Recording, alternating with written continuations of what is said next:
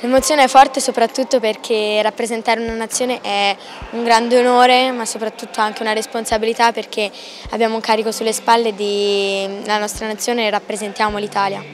Si chiama Beatrice Coradeschi, ha appena 12 anni, originaria della Valdichiana Aretina ed è già una promessa dello sport italiano. Fa parte della società Taekwondo Arezzo ed è stata appena convocata nella nazionale di taekwondo. Ho vinto una gara a settembre, il trofeo CONI, e grazie a loro di questa gara ho accesso a un raduno. C'è una gara che ti è rimasta nel cuore e per la quale hai detto sì, questo è il mio sport?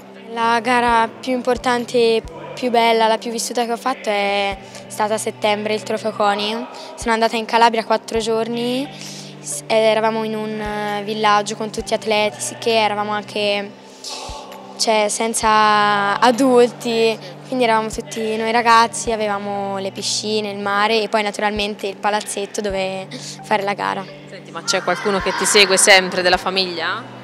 Sì, di solito il babbo mi viene dietro in tutte le gare. Beatrice si è avvicinata con un progetto scolastico, avevo cominciato un progetto scolastico appunto e l'ultimo giorno quando l'abbiamo finito lei con una scusa è uscita dalla classe, mi si è attaccata addosso e mi ha chiesto cosa devo fare per fare il taekwondo e io poi gli ho dato il numero di telefono, la mamma mi ha contattato e abbiamo cominciato.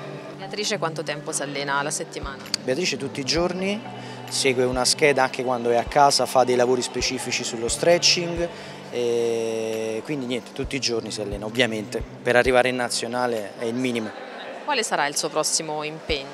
Allora, lei ha un impegno con la nazionale ora a Vienna, all'Open d'Austria, che è un torneo G1, quindi un torneo di qualificazione per il ranking, poi avrà un campionato nazionale ad Arzignano in Veneto, dopo 2 settimane ha un altro campionato in Umbria e poi c'ha gli impegni anche con la squadra regionale toscana perché lei fa parte della squadra regionale toscana.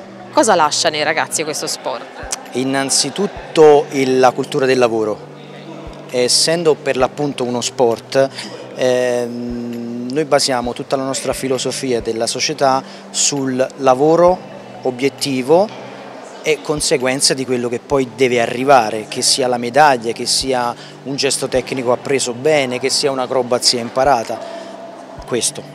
E lo sport porta Beatrice anche alla ribalta del mondo dello spettacolo, parteciperà infatti alla finalissima di Italia's Got Talent. Ospiterà 3 dei nostri allievi, sì, sono Luca Matellini, Asia Secco e appunto Beatrice Coradeschi, sono gli atleti di punta della società insieme anche a Alessia Brandini che è la campionessa attuale italiana di freestyle, sono ragazzi che comunque si sono qualificati ai campionati italiani e abbiamo ricevuto questa bella sorpresa, una chiamata dalla federazione dove i nostri ragazzi, quelli più acrobatici, devono essere impegnati nella finale di Italia's Got Talent. Sono in finale perché uno dei giudici, Mara Maionchi, ha dato il golden buzzer a questa esibizione. Sì, gli è piaciuta l'esibizione, la squadra coreana è molto acrobatica, molto spettacolare, difficilmente non si rimane scioccati da quello che fanno.